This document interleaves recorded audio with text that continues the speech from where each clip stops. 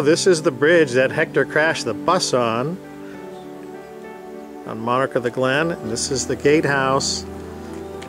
Karen says this is when Hector and Molly were evicted from their house. When they're evicted, actually, but they were having repairs done to the house, that they moved into this little guest house.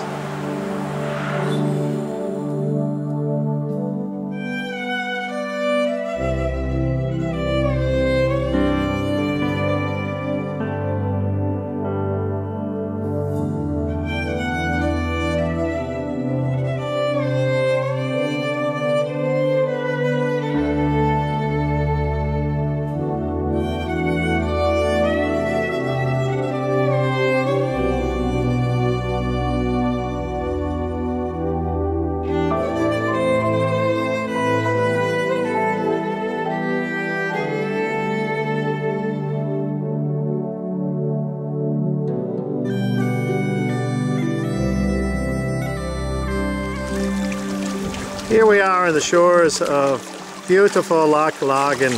It's a wonderful sunny day.